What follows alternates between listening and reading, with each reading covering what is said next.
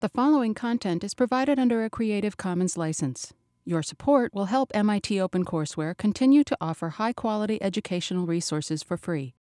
To make a donation or to view additional materials from hundreds of MIT courses, visit MIT OpenCourseware at ocw.mit.edu. We're going to turn back to ICOs and spend a little bit more time on initial coin offerings and the markets and the regulation of initial coin offerings today. But before I did that, I was going to talk about one short announcement that happened. Was in the U.S., we've talked about fiat currencies are accepted for taxes. Ohio. James, what do you want to tell me about Ohio? They're taking Bitcoin for taxes, right? Yes. Yeah. Yep. What's that?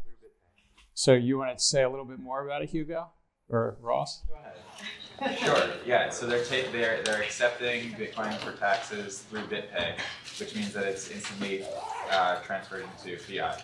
But still, that's like a pretty big thing, you know? Yeah. So the state of Ohio, I guess it was the treasurer. Tom, you're shaking your head. Oh, that's Ohio. Ohio today breaks my heart.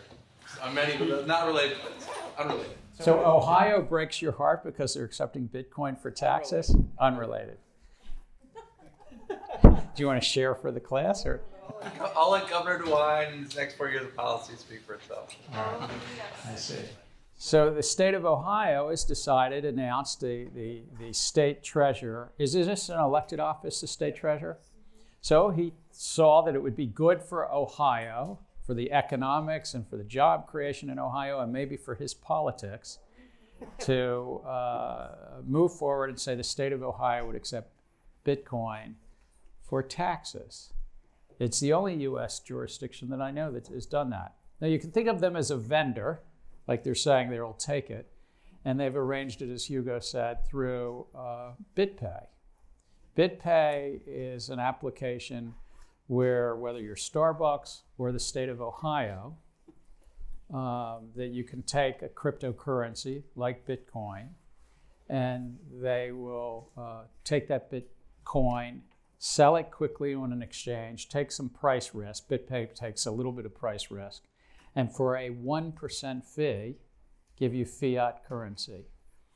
Now, it's 1% and whatever exchange rate, because I don't know how much VIG or margin is in the exchange rate transaction, but their stated fee is 1%. Hugo? I think the big question is whether or not that's a taxable event too. Is it taxable event for who? For the person who's paying their taxes in Bitcoin. If any transaction for Bitcoin, yeah, it's a taxable event. All right.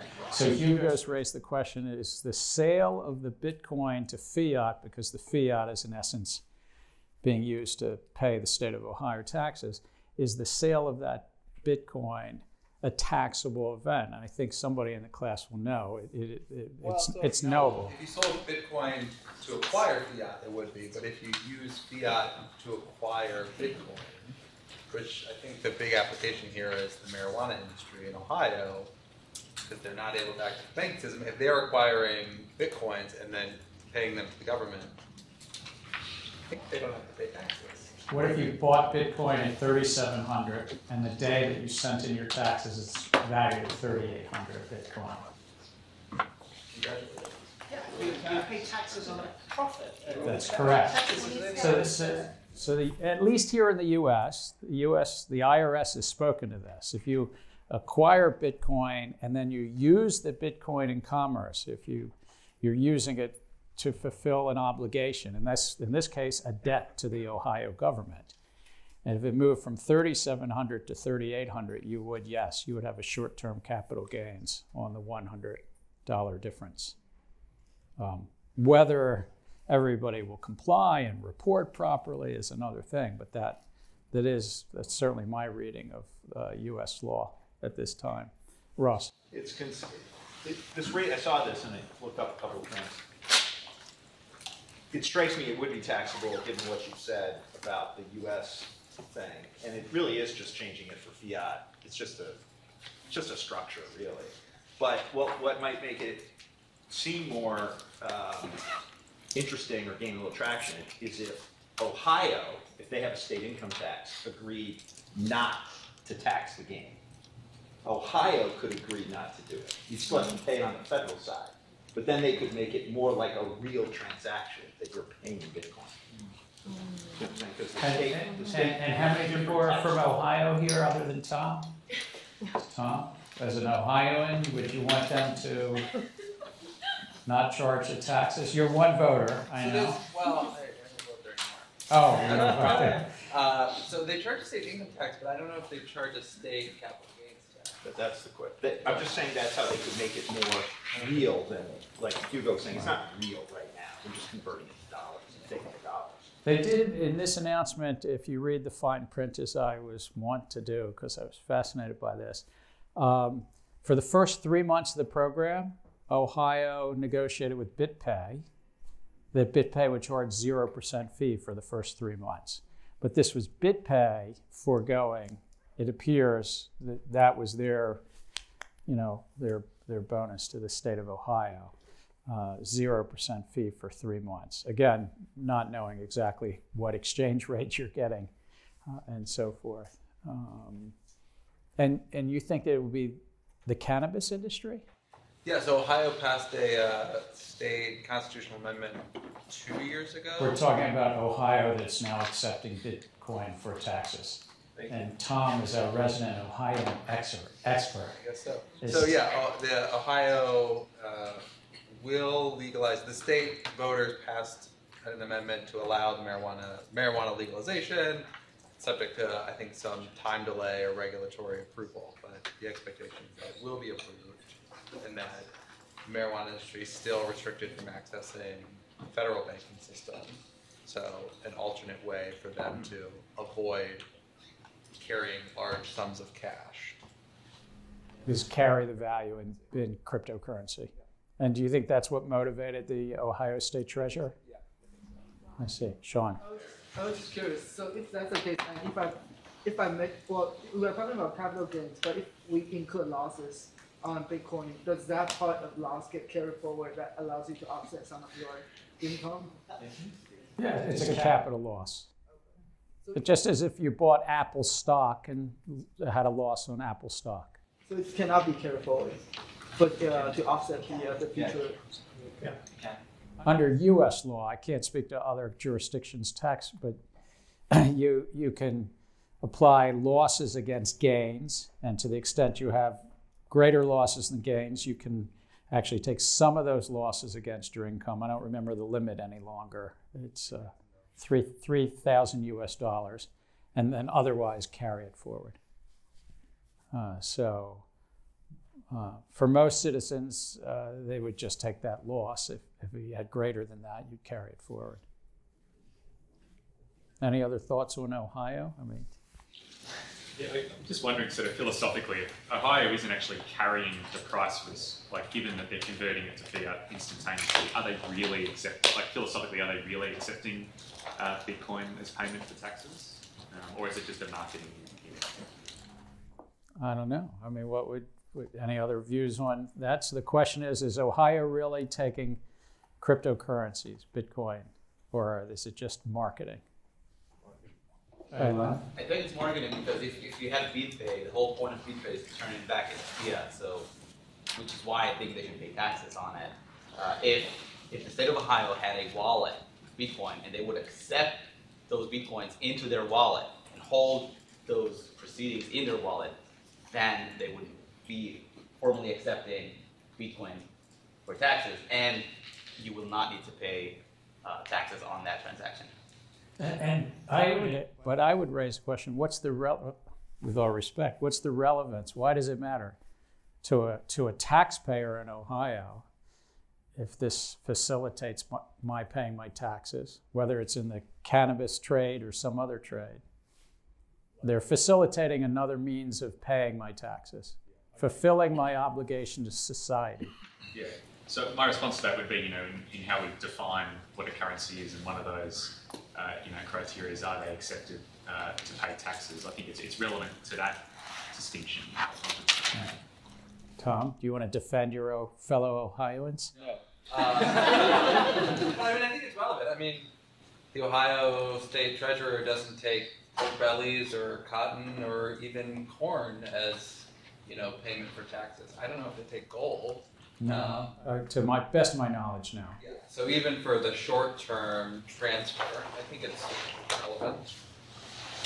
So it's a bit of a hybrid, I guess, is what Tom's saying. Ross? There's a real question about whether they could take it directly for taxes. Because under the Constitution, the states cannot make anything legal tender. Only the federal government can make that determination.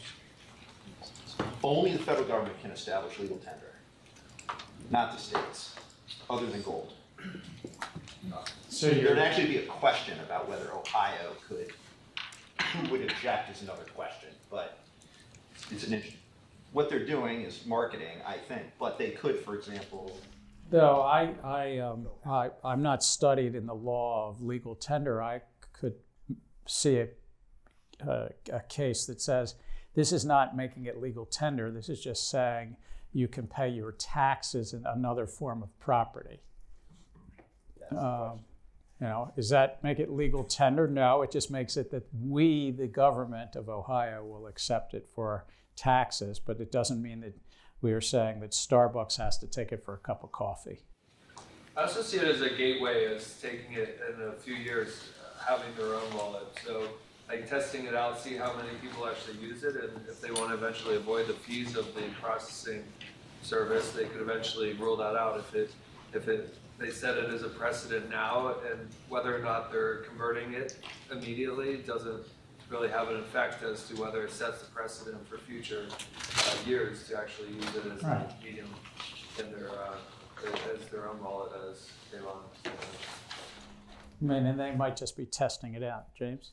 I guess reverting to Ross's point, being a legal tender and being money is different, right? So the criteria here, we're talking money, you can pay taxes, which in this case, I think this is verging onto the hybrid situation where it's not a cow, there's not some corn, but it certainly can pay the taxes via a particular means. So it kind of make it more and more like a money, whether or not it's legal tender, that's money 2.0. Yeah, I think Which it's is an what's interesting interesting question about of it. whether it's whether you can get to a hybrid using this. I agree with you. Yeah. And they're testing it out, and maybe the state treasurer feels that it's good for his politics. It will appeal to some portion of the electorate, whether it's millennials, whether it's Bitcoin maximalist, whether it's the cannabis trade, or maybe he just looks more tech savvy, that he can put an announcement saying, we are the only state in the land. The website says that they're promoting it to lower fees. But now, I don't know how many people would pay their taxes in Ohio using the credit card rails, but literally on the website they talk about, well, this is lower fees than the 2.5% or 3% you get charged from your credit cards. But I think that would only be a very small portion of taxpayers. And they're accepting it for sales tax. They're accepting it for all forms of tax. It's not just income tax. So it's all the small transactional taxes as well as income tax and real estate tax. So it's just a interesting thing. Jake? What's the actual benefit there? Because can't they just go sell the Bitcoin on the market and pay the tax in cash? So benefit for the taxpayer. For the taxpayer? It's a good question. What's the benefit for the taxpayer? Is the same question as what's the benefit for any consumer if I want to use Bitcoin maybe to buy a Starbucks? So any vendor could say, we'll accept Bitcoin here.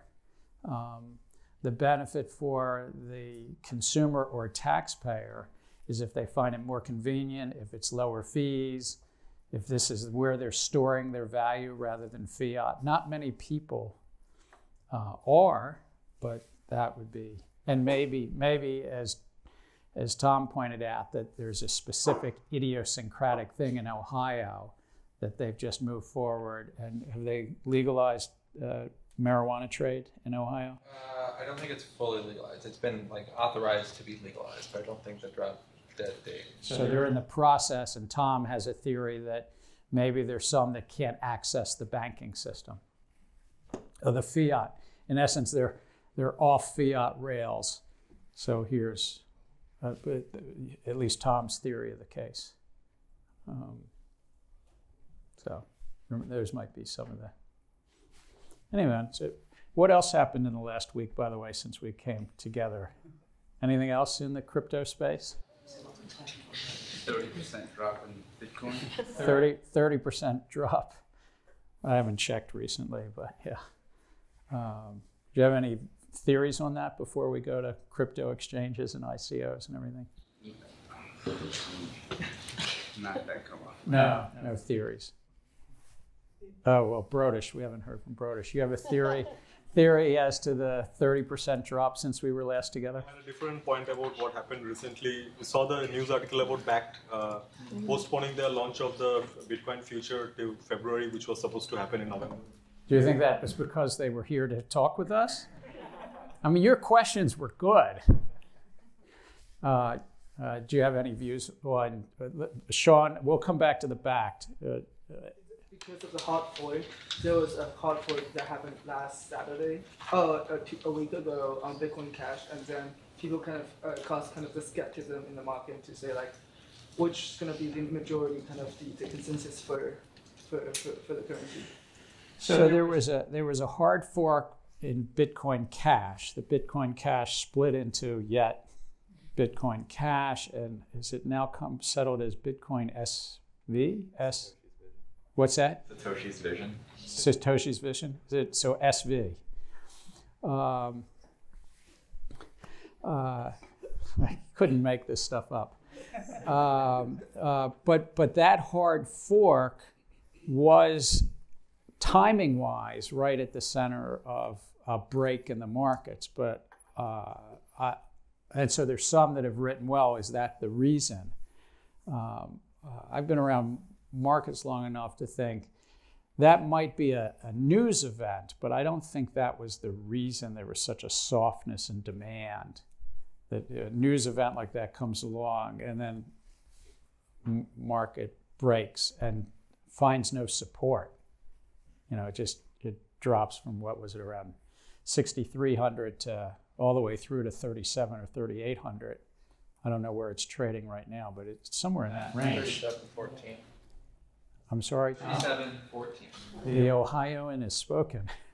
37.14. So that type of not finding a price support, there's other reasons I would think, which really goes back to the heart and soul of valuation. Yes. What about, we were talking about taxability earlier. It is approaching December, so tax loss selling for people in taxable years. All right, so maybe tax loss selling. Raheem? There was something in the news about Visa and MasterCard banning anything related to cryptocurrencies and initial coin offering. So any transaction related to them. So there was something in the news about it. There is also news, which we're going to review today, that the Securities and Exchange Commission took 2 additional actions in the initial coin offering space.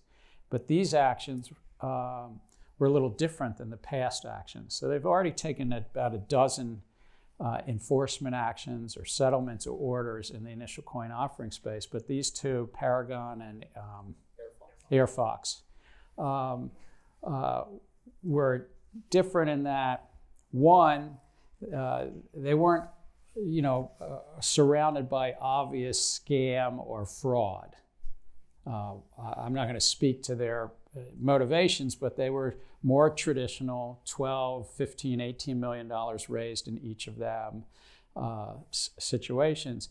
2, they were about a year old, and here they are finally coming to a settlement where the entrepreneurs, the venture capitalists behind it said, all right, we get it. We're going to come into compliance.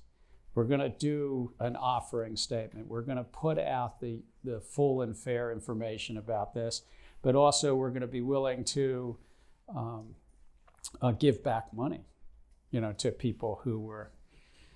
So they're not fighting in the court. So some have gone into court against the SEC, But here also the other thing was the first time they paid penalties. I think they were modest, relatively modest, $250,000 if I saw.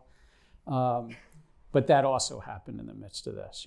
So the SEC for the first time actually assessed penalties, had settlements. They were also not the sort of clear, obvious scam and fraud cases. They were simply, hey, you didn't register and you were supposed to register. You're, in essence, an illegal securities offering, but now come into compliance, pay a penalty, move forward as well. So a lot going on. So today, we already did Ohio, which was more fun than the rest of this stuff. We're going to talk a little bit about the Howey test again, which we talked about a month ago, but I wanted to bring it back into the discussion about initial coin offerings. We're going to talk a little bit about some realities. Ernst & Young put out a recent report that wasn't in your readings. It just came out last week, but I want to review some of the findings that Ernst & Young did on what they call the class of 2017. They look at the top 140 ICOs from 2017 and where are they as of the end of September of this year, not even speaking about the last 6 or 8 weeks. Some SEC enforcement actions I want to walk through just to give you a flavor for at least this country's approach to initial coin offerings, how you can actually comply with securities law. I promise you that I'm not going to go deep diving, but I want to give you a little bit of a flavor for how to actually, if you were to be involved in an initial coin offering, how to do it in a compliant way, and some personal thoughts on the path forward in ICO land. So that's what we're going to do. The study questions we'll get to, but I just want to ask the class the middle question, which is the easiest, or maybe the hardest. Why is this market so rife with scams and fraud? Whether it's Christian Catalides' work that said 25% of the market, or the smaller survey status group that was part of today's readings, up to 80%. Why do you think this market has so many scams? Aline, what do you want? It's so easy. Come on. What's easy? The question's easy, or the scamming the market's easy? To scam people. Like, why wouldn't you do it? It's so damn easy. I'm sorry. The first part I got. Remember, we're on video. All right. It's a rhetorical question. It's a rhetorical question. It's so easy, and thus it's easy for bad actors. Jiki. I thought there were like 2 main reasons. One is because it's such a new thing, there's like lack of kind of the regulatory environment that that happens with the IPO and other like ways of raising fund. And I think the second one is it's, as like Aline pointed out, I think it's very easy to just go say, I'm gonna do ICO when there's only an idea. So I think that's why a lot of investors or consumers just fall into these scams and fraud. And I think you have, the fact that you're just publishing a white paper that no one actually is interacting with you unless it's on a blog or something like that. They're publishing a white paper that could have this grandiose idea, and then all of a sudden they just run, and there's really nothing stopping them from doing that. It's just difficult. So I've heard it's easy. It's not yet in a regulatory space. It's at a distance. It's just a publishing of a white paper. And there's simply demand because of the media. So demand. Yeah, there's just a lot of demand with the media around Bitcoin going upwards to 20,000 last year. There's demand to get into the bottom of one of these ICOs to hope to get the same kind of return. So there's tremendous demand, and related to demand,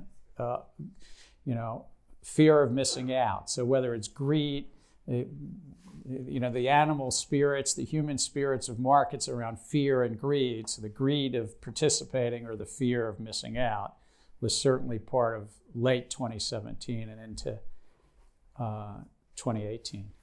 Kelly. Talk a little bit more about what G said about the lack of the regulatory environment. That sort of leads to, because a lot of these ICOs are not in compliance with securities acts and regulations, that allows them to sort of skirmish around investor protection, so investors they're not necessarily privy to material information about the financing and what they might reasonably expect as a return. So it kind of, Right. they're just taking advantage of a little bit. I agree, but I think the core, Kelly's touching on one other thing. Jerome. I had one question, and is the scams are defined as a company that you can no longer reach or see if they came out with a product. But I was wondering, given that this is a very early stage venture, how much is really people who maliciously run away with the money, or that just tried something and failed? Right? They just raise money, tried, and because they did it with a PowerPoint, they realized it's not going to be a good business case, and they just abandon it. Right. Not as a scam, but as a new venture that failed. I think Jerome raises the right question. It's why one study says it's 5 to 25% scams or frauds, and another study says 80%. It's what's in the definition. A good faith actor could say this is easy money. A good faith actor could say this is cheap money. I can raise money fast just on the backs of a white paper in the middle of a bull market, maybe even a bubble, and then find out 3 months later that their idea doesn't work out. And I accept that there are probably a lot of good faith actors that raised tens of millions of dollars. And I wouldn't necessarily personally call that a scam, but nonetheless, somebody else might call that a scam. So Telegram raised $1.7 billion in February of this year. I don't know, how many people have ever read the white paper? I mean, not that it was ever assigned, but all right. So, all right, I've read the white paper. I couldn't figure out in February when they raised the money what they were going to use that $1.7 billion for. Now, it's a remarkable technology, and they have, I think, somewhere around 200 million users in their non-blockchain use. And so they were able to raise a lot of money with a lot of fancy words, but they still haven't gone live. They haven't taken the 1.7 billion and created a network. Filecoin, that it seemed to be a good faith concept about using a token to motivate the exchange of file storage. Assume for a moment it's good faith actors. They raised the money in October of 2017. It's 13 months later, they still do not have a live network. And they've announced, the latest announcement says it will come either in the first or second quarter of 2019. Some people might call that a scam. I wouldn't. But so I think you're right. There's a range of activity.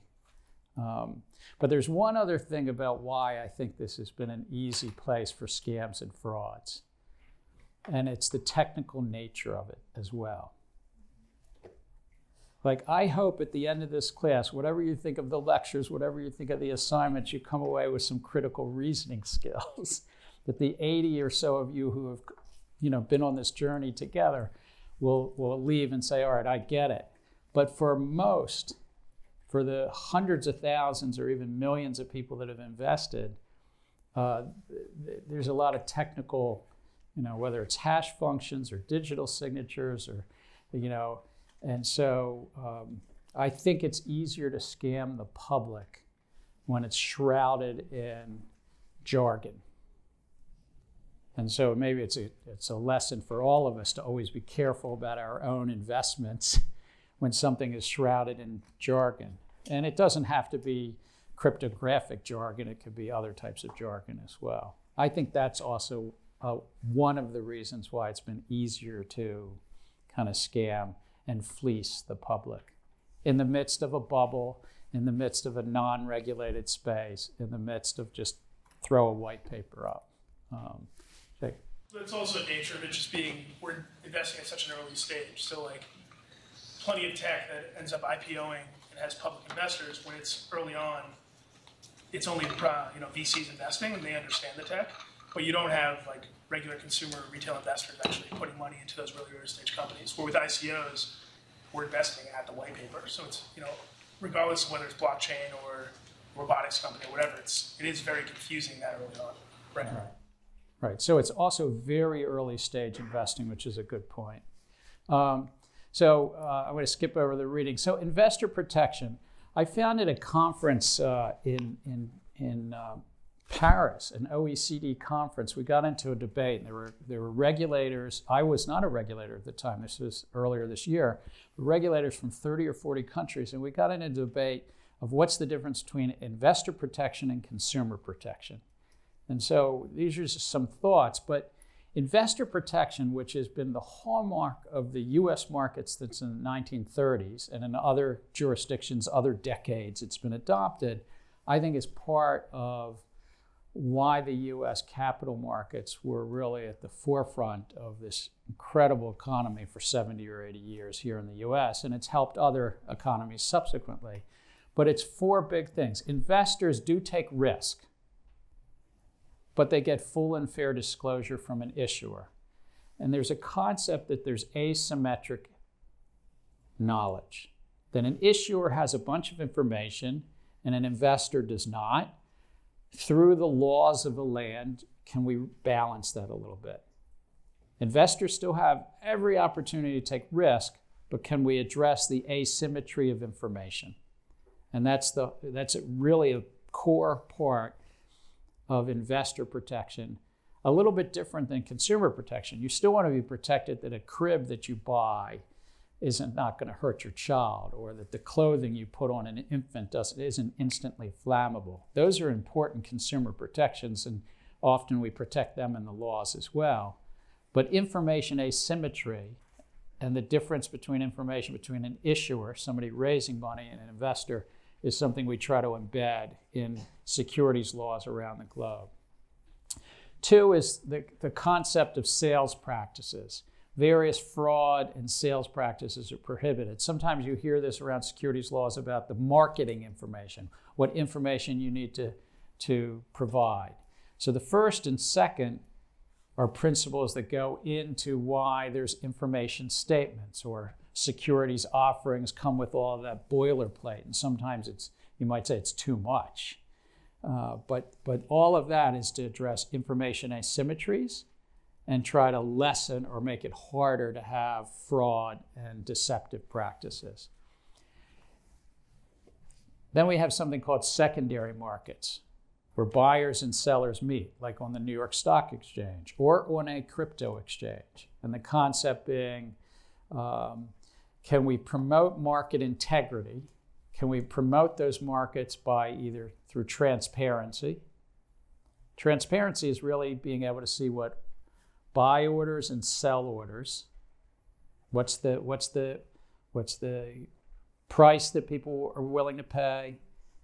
What's the amount they're willing to buy or sell? So pre-trade transparency, it says, I'm going to share in the marketplace that there's not somebody over here, some high-frequency traders that get transparency, but retail public does not get transparency. That brings it into one market. And some rules against manipulation. Now, the word one person's manipulation is another person's market practice. I respect that too, just like the word scam. But there's traditional things about manipulation that have come to be, no, we should forbid certain practices.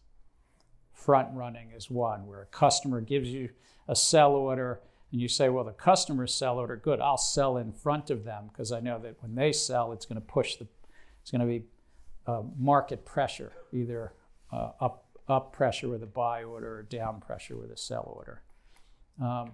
So one is address asymmetries through information, prohibit or limit fraud and deceptive sales practices and marketing, lying sort of, promote the integrity of the secondary markets through first price transparency and secondly anti-manipulation, and then lastly recognizing that all financial markets have conflicts. And we are not going to repeal conflicts. Anytime any one of you goes to a broker, that broker does want you to transact so that they earn more money. But by the way, when you sit down at a restaurant and they ask you if you want a drink before you order, there's a bit of a conflict too. They want you to buy the drink because your tip amount is a percent of your final bill, or, well, in most countries. I can't speak for every country here. But in finance, those conflicts are so evident that there are sets of rules, usually that promote some transparency, that you know what the advisor is getting, but some practices are prohibited. So these are kind of some of the core things that at least I think are embedded as concepts in our securities laws. And not just here in the US, but around the globe. Any questions on that before Brodish? So on the first point, like if we are saying that we have some sort of a minimum disclosure requirement for ICOs, do you think like in this kind of a field, we have the regulators will have the expertise to judge whether those requirements are met or not? Like they can say that Are you asking whether the investors will have the expertise or the regulators? It's a good question. I think that the concept is that issuers should share a certain level of material information with potential investors, and then investors assess the risk. Not that the regulator assesses the risk, but the investors. So the question is, what is material and what needs to be shared in what readable fashion? And maybe it's the case in this ecosystem that the information should be a little different. Historically, you'd have to share 3 years of financials or 2 years of financials. But what do financials mean if it's a new concept, a new idea? So I think you raise a good point that it might need to shift a little bit. But the core concept is that the material information to make an investment decision should be shared, and then investors have an opportunity to assess that risk. And you're right, the regulators are less experienced in this space to say what is a material bit of information beyond here's the team and here's the concept. The Howey test. So there was an individual in Florida. He ran for governor twice in Florida and lost twice. Just a little background, William Howey. He was also very successful in real estate, and he had a hotel, and he had something called Howey on the Hills. And he started buying a bunch of land, and then he thought, well, I'll sell some of the land and grow orange groves. And when he sold the land, he gave the opportunity to investors in the land to enter into a separate contract with a company he had, but it was not required. You could buy the land, an acre, 3 acres. But he said, if you want, you can enter into a contract with my affiliate. Howey on the Hills, I think, was the affiliate as well. And we'll grow your oranges for you and give you the revenues from growing the oranges. So the question, there was a new law in the US in the 1930s. He was doing this in the late 1930s. And the new law was called the securities laws of 33 and 34. The question was what William Howey was doing, and then he passed away, was his estate, what they were doing, a security under the US securities law. Well, in the US, the word security was defined by our Congress to include equity, bonds, options, and there was a comma and said investment contracts. So the real question was, what was the definition of this 2 words, investment contracts? In 1946, it went to our US Supreme Court, and this was the 4-part test. And this 4-part test has gone back to the US Supreme Court 3 or 4 times since then. And it's been affirmed every time. In the Edwards case and other cases and so forth, over 70 years. This same 4-part test went to the Taiwanese High Court in 2011, and they adopted it. I don't know enough about Taiwan law, but it was adopted in Taiwan in 2011, and the similar test is in Canada. So there's 3 jurisdictions that basically have this. Is it an investment of money or assets? Is it investment in a common enterprise? Do you have a reasonable expectation of profits? And is it based on the efforts of others? So they determined that William Howey and then his estate afterwards was basically a common enterprise growing all these oranges, and so it was the expectation of profits. That's the Howey test. I've talked to you before about the duck test, but when I see an investment that walks like a duck, swims like a duck, and quacks like a duck, I call that investment a security in a way.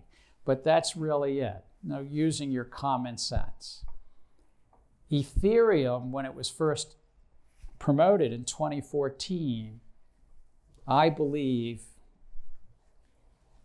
passed this test. And the word pass means that you are a security. Just a little vocabulary thing. You want to fail the Howey test, by the way. Like if you are a venture capitalist and don't want to be regulated, you want to fail this test. But to pass the Howey test, Ethereum in 2014 exchanged Bitcoin for ETH. It was an investment in a common enterprise at that point in time, a 20 or 21-year-old Vitalik Buterin running a Ethereum foundation out of Switzerland. It was one group. An expectation of profits. They had no functioning network. It was just an idea in a white paper, a really good idea, and good faith actors. And it was reliant on whether Vitalik and his, team of coders were going to stand this project up. To me, I don't even think there's much doubt what this was in 2014 when they raised the $18 million. Now, it was the largest ICO done at the time. There hadn't been anything of its size at $18 million. And our U.S. Securities Agency and others around the globe really weren't looking and watching until the Dow happened in 2016 and raised 160 or so million. And then that sort of caught the attention. So regulators start to wake up and think about it after that. So initial coin offerings, we've already talked about this, but the proceeds are used to build networks and purchasers anticipate profits through appreciation. So that's like the core of the Howey test. Now, some jurisdictions don't have the Howey test, and some jurisdictions don't have those two words in the definition of security, investment, contract. So I actually think in a lot of jurisdictions, an initial coin offering may not be a security because it's not defined in their statutes. It's not some legislative body like ours in the 1930s included it in a definition. But I believe if this market were to grow, and it might not grow, but if it were to grow, other countries might want to address that and change their statutory language because investors still have an asymmetry and could benefit with more disclosure. As we've talked about, the tokens are usually prior to being functional. What was the statistic? Does anybody remember? How many in the third quarter of 2018, what was the percent that was functional? Anybody? What's that, Alpha? 5%? You're a little high. 2%, 2-3%. Yeah, 1.4%, 1.37% was fully ready product, or 1.7 was code, so we'll round up. But 76% were on ideas. And this is in the third quarter of 2018 by Crypto Compare. And here are some large tokens that offerings that have yet to go live. And I just picked 5 really big ones. That doesn't mean that all big ones haven't gone live, but you were asking me about Filecoin in our last class. I think Filecoin, if I went back and I looked at the white paper, I've looked at a lot of things about Filecoin since last Tuesday. Filecoin is basically a coin that says you can use this coin when we go live, which hopefully will be by the second quarter of 19, to buy file storage from others that are on the network. Their business model, Filecoin sold 10% of the token. So if it was truly worth 257 million at the time, they in essence had a total value of $2.5 billion. Some of the tokens were kept by the company, some of the tokens were kept by founders, but it in essence capitalized the total stock at 10 times that. So in that model, the usage of the coin was amongst the community. To answer, I think that was a question you asked me to go back. But that's not the case for every ICO. There's two stark variations. One is one where you use the token to buy a good or service from a service provider. That's in the case of Filecoin, say it's directly from Filecoin. Or you use the token to buy a good or service from other people in the community. The Filecoin white paper suggests, it's a year since they wrote it, that it's a token to be used amongst the community. Which I think was your... It's a little confusing because they haven't gone live. We don't really know. Hugo. So I have a question about Ripple. Yes. And if you have any opinion on whether XRP is a security that was sold by Ripple or currently continuing to be sold by Ripple as they own like 55 billion of the coins. Because also like their product on like that they want XRP to be used on, XRapid, isn't really live. XCurrent is the thing that they're using most right now, and that's just an alternative for Swift that doesn't even use their coin. So Hugo was asked about the token XRP and whether I think it's a non-compliant security. I've spoken publicly. Yes, I do think it's a non-compliant security. But this will not be resolved just by the Securities and Exchange Commission. It will be resolved by some courts, whether it's appellate courts or the Supreme Court. So what I believe is just that. It's a belief. But why would I say that? I think back to the Howey test. I think they are exchanging XRP. Ripple, the company, is exchanging XRP for something of value. And they're using it right now. They sell it every month. It's in a lockup. It's in an escrow. And they sell XRP every month. Ripple, the company, initially did the Genesis block back in 2013, but kept 80% of the tokens. Now they have about 60% of the token. But they sell it on a continuous, 100 million to 200 million or so a month of value. Two, I think it is relying on a common enterprise. I think Ripple, the company, XRP investors are very much relying on Ripple, the company. And that if Ripple, the company, went away, as you noted, there's not much use of XRP. In fact, for the first 3 or 4 years, or 5 years even, there was no use, and then they prototyped something called XRapid. XCurrent, the main product of Ripple, the company, is a messaging and apparently a clever one that's competing with Swift. But XRapid, the prototype, doesn't have a large community right now. So it's highly centralized around Ripple, the company, the development, the node network, the ownership is 55 or 60% owned by them. They're promoting it as such. But it will be settled in some court at some point in time, and there might be regulatory forbearance, and maybe it'll be determined not to be, but I've expressed my thoughts. I don't own any of this stuff. I don't have any particular conflict. I'm just speaking as I believe. Catalina. Regarding how do you determine where the ICO took place? Like where what? Where the ICO took place? What is the jurisdiction? Like which will be the regulator, and if they are under the laws of the US or everywhere else, because the blockchain is universal. No, it's a very good question. So jurisdiction. When does any country have jurisdiction? Or maybe I should ask it differently. When do you think countries try to exert their jurisdiction in the context of capital markets? We're not talking about the context of consumable goods, but in terms of the capital markets, where do jurisdictions usually exert their jurisdiction?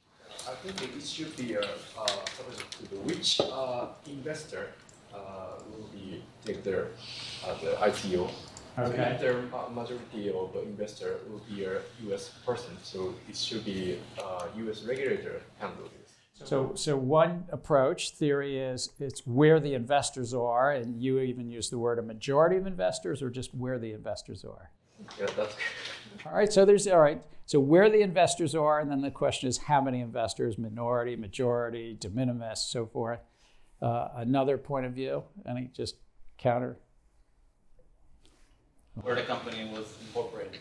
All right. So where the company's legal jurisdiction is, maybe the company's incorporated somewhere. So in essence, where the issuer is. And there's a third one. Tax considerations? What's that? Tax considerations? Tax considerations. Can you collect taxes? Where the team is physically located. Where the what? Where the team is The team, the physical team. So you might legally incorporate in the Cayman Islands, but your executive team might be in New York or in Beijing. And the one other, which I think all of these go in, The exchange. the exchange. All right, the secondary markets. So all of these things somehow influence the concept of jurisdiction. And there's various laws, and each country has their own different, I'm not going to do a whole review of this, but usually countries want to exert their jurisdiction if their citizens and somehow are affected, or if their tax base is somehow affected. So in the US securities laws, if it's affecting US citizens, or if the exchange or secondary markets are in our physical jurisdiction in the 50 states and so forth, or the issuer, so it's all three of these, often there's some exertion of jurisdiction, and it's upheld in the courts. And then you get to some issuers have to deal with multiple jurisdictions. And almost every large corporation that has investors in multiple jurisdictions has to deal with the investor laws in multiple jurisdictions. So initial coin offerings, if they want to tap into US 328 million people to buy some of these, more than a de minimis. It's not a majority. US law doesn't need a majority. It just has to be more than a handful. There'll be US Securities and Exchange Commission might exert its jurisdiction. Doesn't always. So, please. So some of these ICOs, Filecoin, I think, included only sold to accredited investors.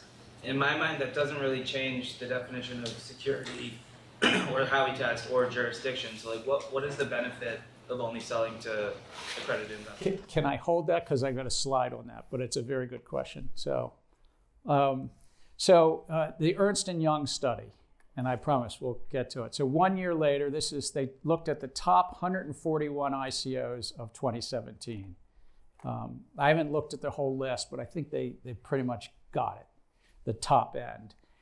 86% are trading below listed price as of September 30th. This does not take into consideration the last week, but the number would go up. 86% 9 months later. 30% have lost substantially all their value.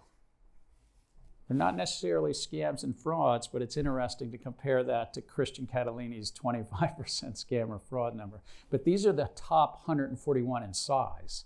These aren't the kind of the small riffraff size. Collectively, the portfolio is down 66%.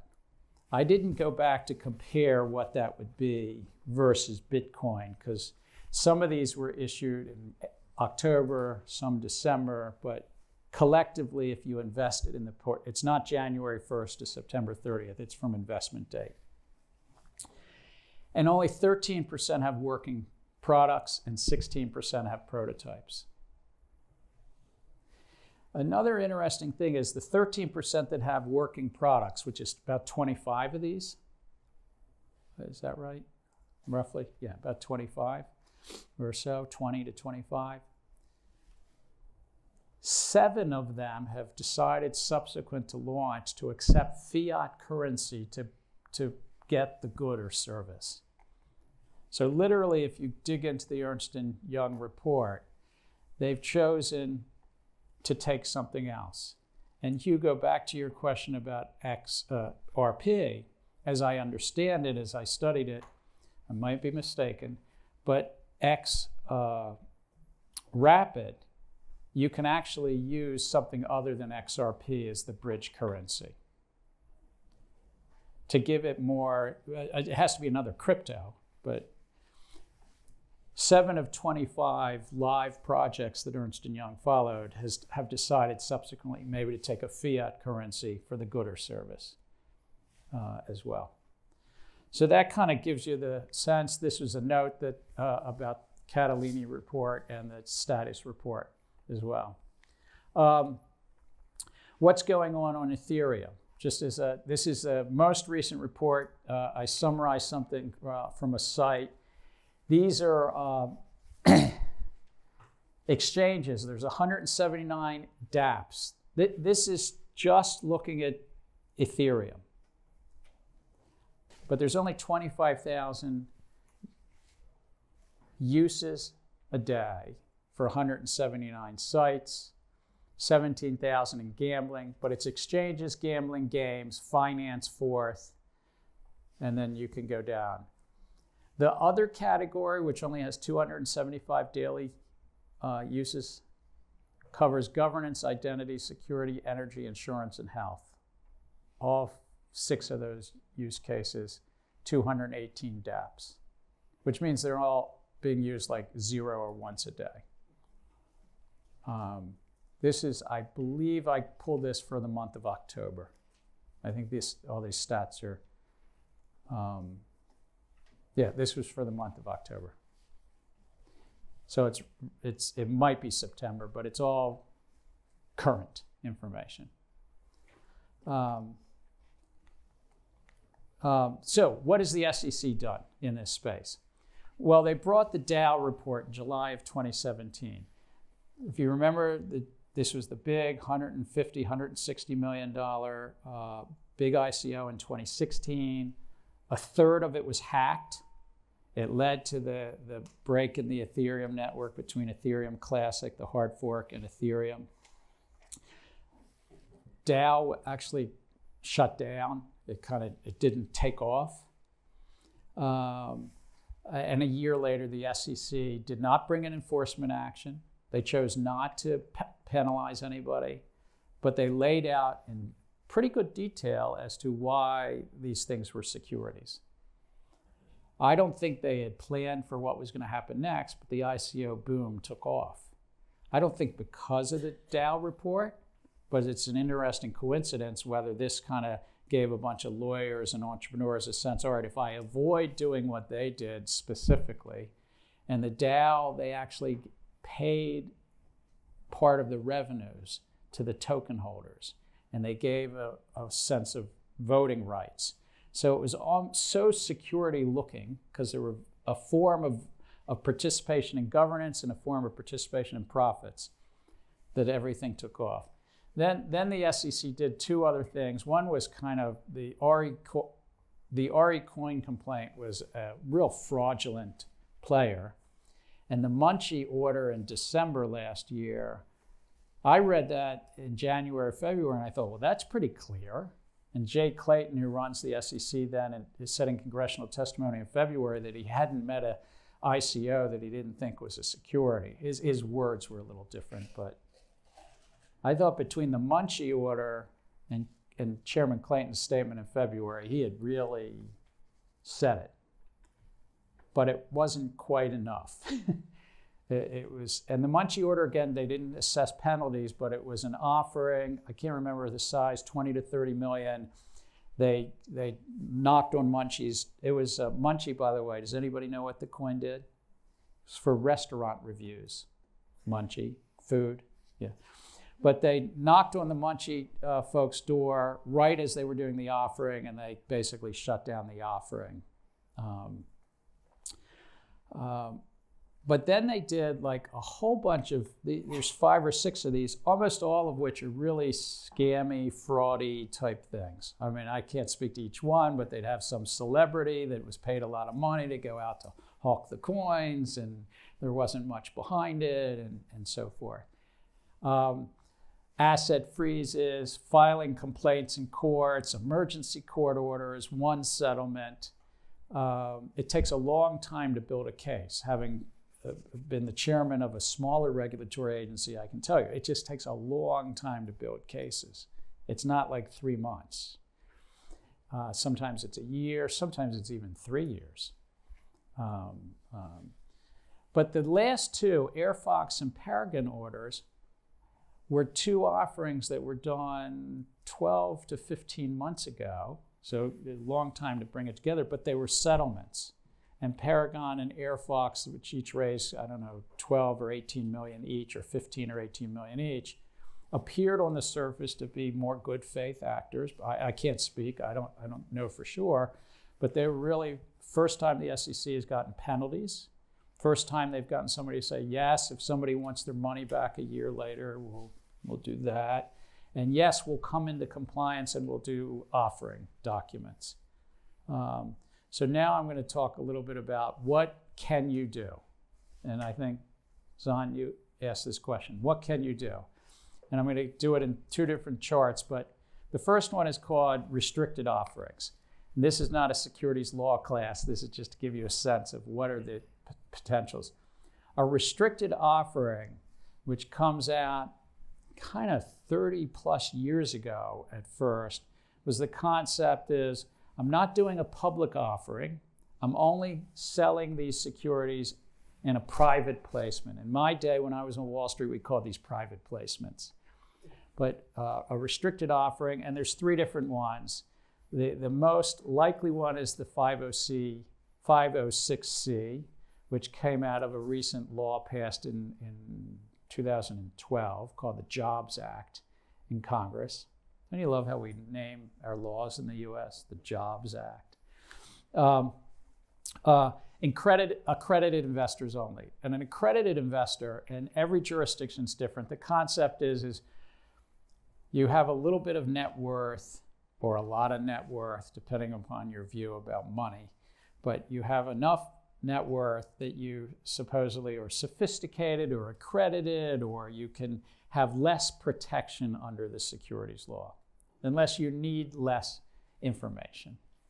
506C says accredited investors, if that's all it is, it's a restricted security. Restricted meaning you cannot sell it publicly for either 6 months or 12 months, depending upon how you structure these things. And the big thing about all of the restricted offerings is you don't have to do one of those detailed information statements. So the SEC says, all right, if you keep it restricted, it's only accredited investors, or the 506B, accredited investors, but 35 people can be sophisticated rather than accredited. Please don't challenge me on the definitions of what's sophisticated and not accredited. It's basically, you can show sophistication even if you don't have money. Accredited is about how much money you have. Sophisticated is knowledge, but not money, roughly speaking. And then there's a small thing for small offerings. Regulation D is what most of them, Telegram did a Regulation D, Zahn, to let you know. I think Filecoin did a Reg D offering. Generally speaking, it's like, quote, accredited investors, meaning they have enough money. They have over, I can't remember, $1 million or whatever the number is. Regulation A is offering statement, so you have to give a statement. You have to give something with the financials. Not many ICOs want to do a Reg A offering. But if you were doing a startup, if you're thinking about like you're in one of the wonderful venture classes, fintech ventures or other venture classes, you might consider doing a Reg A offering rather than a Reg D. The benefit of Reg A, Regulation A, is you can go to any investors. You don't have to only limit to accredited investors. So Regulation D, only accredited investors generally, with a little footnote about sophisticated investors. Regulation A, you've got to give them more information. You have to address some of that information asymmetry. There's two tiers, 20 million and 50 million. The $50 million offering, you have ongoing reporting obligations. The 20 million, you just have to get yourself around doing something at the beginning. But how do you do financials for an ICO when there's, oh, I guess you just say you have no revenues, no income, etc. There's something very new called Regulation CF or crowdfunding. Unless you're raising less than $1 million, you wouldn't put it on your list. So almost no initial coin offerings are looking at Reg CF. They're basically looking mostly at what we used to call, private placements or restricted offerings, Regulation D. That's where most of them are. And you have to use good faith efforts to make sure that every one of your investors is in fact an accredited investor. And that's where it is. Questions? Do all of these regulations, DEA and CF, entail KYC and AML? Yes. So the question is, do you have to know your customer and anti-money laundering? And the answer is yes, because over the last couple of decades, what's happened is finance ministries around the globe, and this is not just here in the US, have kind of layered on top of securities laws, hey, we need your help here because there's this public policy goal of making sure that you can't money launder. So yes, but in varying degrees. So in the Regulation D requirements, you have to make the good faith efforts when you do the initial sale, and purportedly it's restricted and it's not supposed to be resold for either 6 or 12 months. But on the resale, the issuer doesn't have the same obligations. Whereas some of the others, you have more continuing obligations on the resale. So I think that some have tried to get around this and doing a Reg D offering and then said, can I get some crypto exchange to list this ICO? And I'm going to turn a blind eye. I think it's bad legal advice they're taking, but turn a blind eye as to where it gets sold on that. I wouldn't recommend it, but I think some are doing that on the resale and not maybe doing KYC or AML on the resale. Or at least that's what some tell me. Please. I've heard some crypto folks argue that the definition of accredited investor is not particularly relevant in this ICO space, and actually having investable assets doesn't make you well placed to understand whether an ICO is a good product, and actually having technical skills and being able to read a white paper is a more relevant sort of qualification to allow you to invest, and that by having these regulations in a way you're restricting access, and that promotes inequality, that only rich people are getting these investment opportunities. So I've heard crypto people make this argument. So I guess what would your response to that be? And I will hear your classmates' response. Yeah, I would say that rich people don't know how to handle money necessarily anyway. So there isn't a direct correlation between having wealth and knowing how to use it. The law exists the way it does because of diversification and because of asset allocation theory and the idea that people don't understand that. And I think that even if you have technical expertise in crypto, you may not understand asset allocation theory and be able to balance what you need when. And basically, the law is set up such that you can lose all of that. And even if you're very savvy, you can be very savvy and still be wrong. And you've lost more than you own. And that wouldn't be okay. So I think from the government's perspective, it is what it is. I would just respond to say that I don't know if it's the government's role to police that. So can you speak up? I think both the points are right.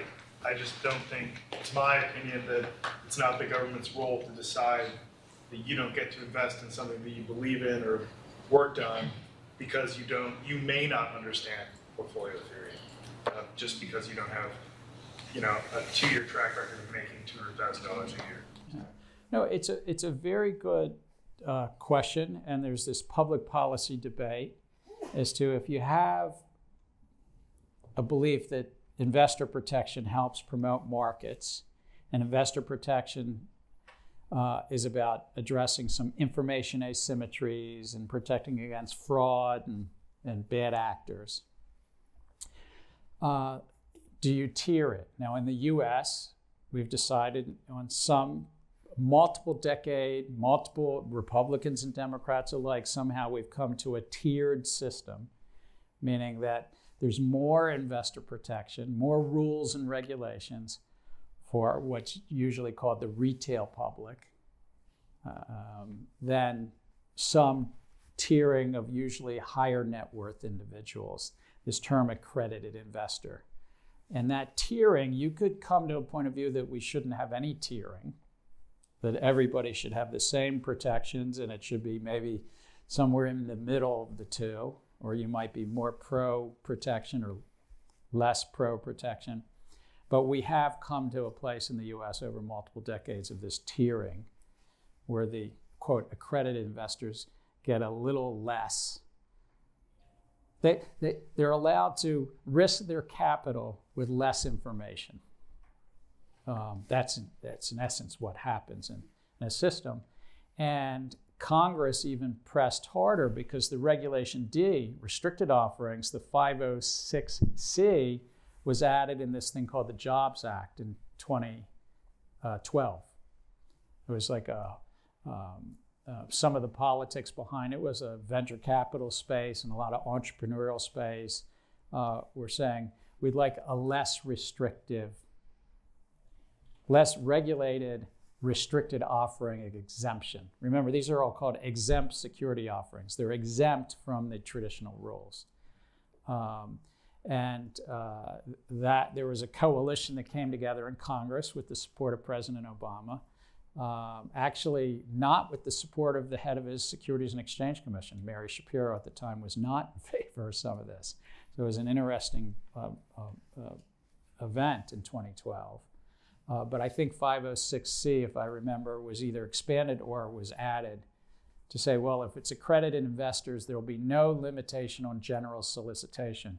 If you see 506B, traditionally there was a limitation on general solicitation, and the thought was in 2012, no, with the internet, we should be able to, and crowdsourcing had started, and Kickstarter and GoFundMe had started, so maybe we can have, quote, general solicitation if it's only accredited investors. So it was a bit of a compromise, legislative and policy compromise, but you could take the other side and said everybody should have the same, one way or the other. But if you were, whether you're thinking about blockchain or you're thinking about all the other wonderful things you're thinking about as startups, these are your kind of three main ways. And really probably Regulation D and Regulation A more than the small million. I have high hopes for all of you that you'll be raising more than $1 million in your startups. This is a much more detailed, I'm not going to go through it, but it's going to be in Canvas. I decided to throw it in the slide deck so you have it, but this really is a much more detailed review of that CrowdCheck put together, and I thought it was a good review of all these. So what do I think the path forward is? And then we'll wrap. So I think we're going to continue to see high failure rates. That something like 3,000 ICOs have raised some bits of money. I mean, some of them only raised $200,000, but you can only find about 700 or 800 of them listed on various websites if you want to see where they're traded. But there's probably more than 700 that are still around. But I think you're going to continue to see high failure rates like the Ernst & Young study showed. I think it's going to lead to a further decline in funding totals. We've already seen that we were running $1.5 to $3 billion a month earlier this year, and now we're less than $1 billion a month. But I think high failure rates will probably lead to lower funding totals. This is just Gensler's view. Predicting markets is always a treacherous thing to do. I think that there'll be an increased number of enforcement cases in private litigation. We've seen only 11 or 12 actually at the SEC. These cases are hard to put together. They take a long time, a lot of evidence and a lot of paper trails to put together and so forth. And even a civil law enforcement agency like the SEC, I don't know their head count right now. The whole agency might be about 4,000 people. Their enforcement arm might be 1,000 people. They can't dedicate, what are they dedicating to this? I don't know the number. It's not a public figure, but could it be 50 or 100 people at most to this whole world, which probably has hundreds of frauds and scams and a couple thousand of unregistered, basically illegal offerings? So you can't. So But I do think the enforcement actions will pick up, and you'll see more, and also private litigation, which is also what you have in the XRP case, but you have it in other cases as well. I think regulators and courts will bring greater clarity to the security definition. At some point in time, things like XRP will decide it. It might be decided it's not a security, but I think that's going to roll out over the next 18 to 36 months. It's not like the next 3 weeks or 6 weeks, but I think that even the Securities and Exchange Commission will speak more definitively than Bill Hinman's speech he gave in, was it June? Yeah, June. That was one of the readings, right? Director Hinman's. I like that he used my name in the speech, the title. He was talking about Gary, Indiana, though. But I do think, just like what happened with AirFox and Paragon, more ICOs will be brought into compliance, either by registering in the US under Reg D or maybe Regulation A, or they'll just come into compliance even if they didn't earlier come into compliance. I think that the early tokens will be tested as some platforms become functional. Most will fail. Most we'll never hear from. But what happens when Filecoin actually, they raised $250 million. Let's at least for now presume they will become functional sometime in 2019, or Telegram. It will be interesting to see what the test of these large cap ICOs are. We'll learn from that. I also think markets will better differentiate viability.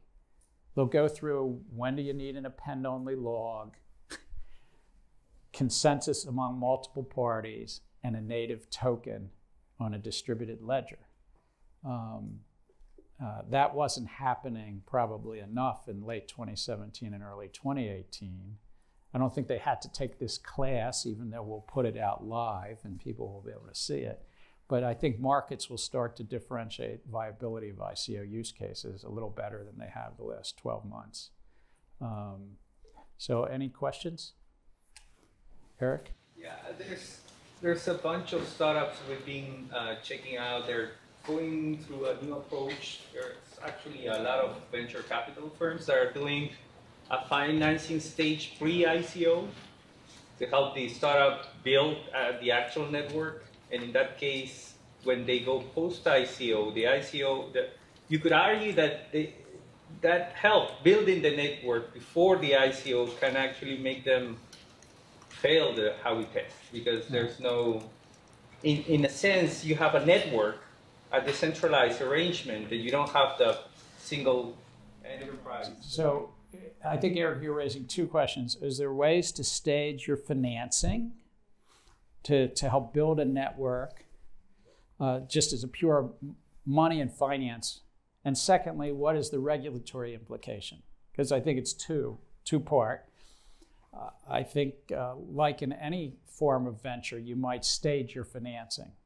And in this case, sort of address the network possibility before you do the regulatory. And it may be enough. I mean, the US Securities and Exchange Commission in the Hinman speech sort of said you could be sufficiently decentralized as Ethereum. They in essence had some regulatory forbearance. And there's a key sentence in that speech as to, I think the words were, regardless of what Ethereum might have been in 2014. Like Hinman kind of pushed that to the side, said, I'm not going to address that question implicitly. But it's sufficiently decentralized. That's the debate that's going on now between a bunch of venture firms and the SEC. When are you sufficiently decentralized? And so that form that you just mentioned might get us there. Might. I don't know. Did you have one last question? And then we're gonna... Maybe. Just on the second point about likely further decline in funding totals, I obviously agree. Is there any research on... It's just a prediction. I'll bet on it. How much of the ICO funding was crypto to fiat to crypto? People selling appreciated Bitcoins and Terrific question. Almost all ICOs are priced crypto to crypto. So if you look at whether the initial ones all the way back when Ethereum was priced vis-a-vis Bitcoin, or the most recent EOS that raised 4.2 billion, their actual pricing mechanism, I'm not familiar with any that price versus fiat. Like their pricing mechanism right in their auction or offering, it's almost always crypto to crypto, but somebody might be funding it fiat to crypto. But I think to answer your question, you should assume 99% or the actual exchange is crypto to crypto. So, I mean, just the decline in the price of Ethereum, Bitcoin Cash almost has to. It has to put pressure on it, but I also think the decline, it is likely that the decline in the ICO market has put price pressure downward on Ethereum for sure. And yeah, so Ethereum was the second most valued crypto, and now it's third, and it's had more price decline than Bitcoin or XRP. I think part of that narrative, part of that story is the decline in ICO space is likely to put a little decline on that.